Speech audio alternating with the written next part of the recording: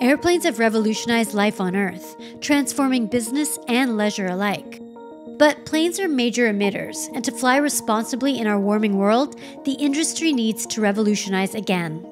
Today, airplanes produce anywhere between 2 to 4% of global CO2. A lot of the carbon that's released is at high altitude, which increases the global warming potential even higher.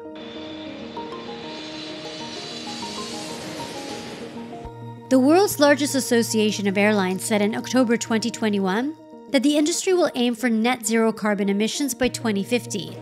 That year, an estimated 10 billion people are expected to fly. The association warned that the goal is a huge challenge. Planes require a lot of energy, and you have a really small space to put the fuel in. So whatever you use as an energy source, a fuel, a battery, hydrogen, it needs to contain a lot of energy in very, very small amount of space, and it has to weigh very little. To reduce emissions, innovators are largely focused on 3 energy sources: alternative fuels, batteries, and hydrogen fuel cells. If airlines could replace jet fuel made from petroleum with greener fuels, they wouldn't need to change their fleet's engines. Those fuels can be made from biomass or chemicals like hydrogen. The most sustainable way to go is to use biomass waste. The cheapest way to make those fuels is with the corn itself. So in economic terms, you're going to be competing for that land and those resources. You can do it chemically as well. I mean, you can take hydrogen, react CO2, and then get something that resembles jet fuel in a chemical reactor. But that requires a lot of energy, which is relatively expensive and not always actually sustainable. Engineers are trying to make batteries smaller and more powerful. In the meantime, they're retrofitting small planes with existing battery technology. The short flights that are currently being served by big airplanes will transition to smaller airplanes. 50% of all flights are less than 500 miles in range. The current energy is good enough to do those short flights. Batteries for cars are, of course, they're too heavy for use in an airplane. But does that mean that there's no potential battery that could go inside of an airplane? No. Powering a long-range flight would require new battery chemistry that hasn't been invented yet. Hydrogen electric means that we have hydrogen on board the aircraft in hydrogen tanks.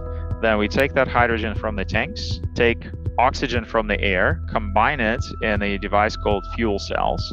Hydrogen approach is the only one that will work because of the intrinsic energy density of hydrogen. It's actually 3 times better than jet fuel. But hydrogen can be explosive, and keeping it in liquid form requires heavy equipment. Despite the hurdles, entrepreneurs are bullish about the innovation timeline. They say recent test flights of electric planes show promise. 5-passenger, 9-passenger, 12-passenger are already flying around with electric propulsion only. In the second half of this decade, you'll start to see certification and paying customers for retrofitted airplanes.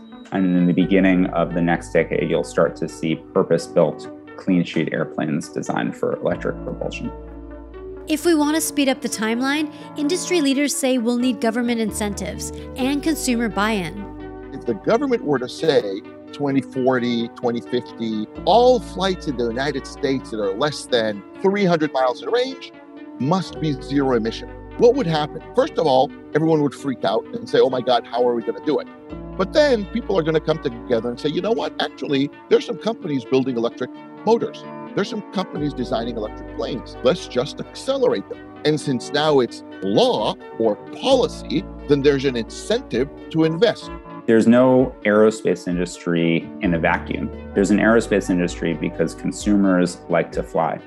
And so consumers expressing their interest in demanding low emissions airplanes is a great place to start.